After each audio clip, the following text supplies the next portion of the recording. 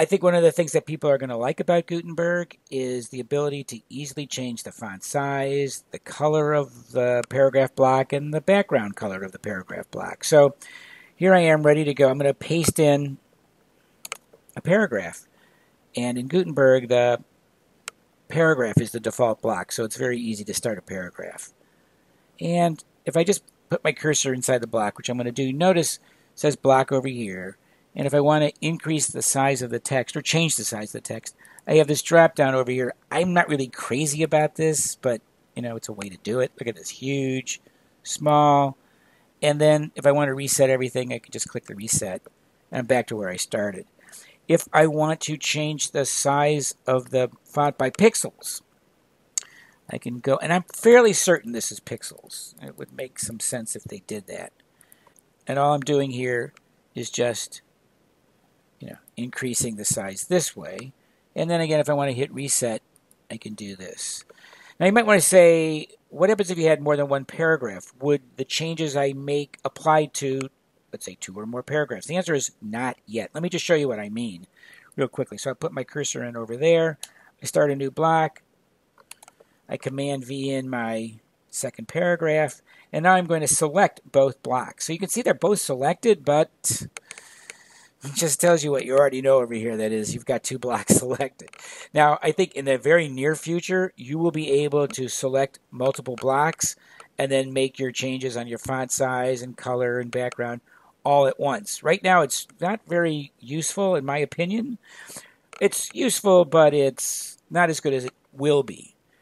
So there we have. So I have my 2 paragraphs. And again, I can't change them simultaneously. But let me just work on this one over here. And what I'm going to do here is, if I want, I can add a drop cap. I'll just show you real quick. So that adds a drop cap. And this is a little quirky, or at least it was last time I looked at this. When I clicked outside, nope, and maybe they fixed it. So now it looks like they fixed it, so that's fine. So I have the drop cap, which I don't want. So if I don't want the drop cap, just do this little thing over here, undo. Okay, perfect.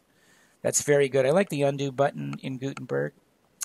And now, let's see, for my, okay.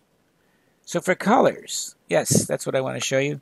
If I want to change the background color of this particular block, I just click on here, and I have a different color.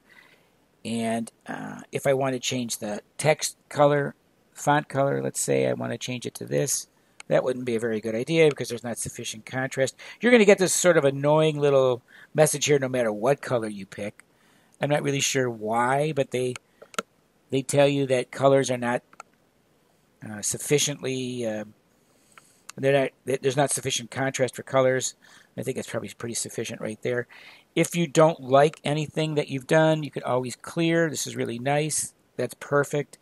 The other thing you can also do is if you don't like the preset colors that Gutenberg gives you, you can click on this color picker over here and then choose the color that you want this way. So either way, again, if you don't like anything, just go to the block over here. Let's make sure we have the block selected.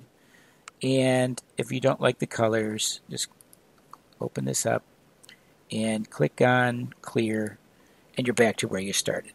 Okay. So now you see, pretty easy to change font size, color, background. What about the font or the typeface itself?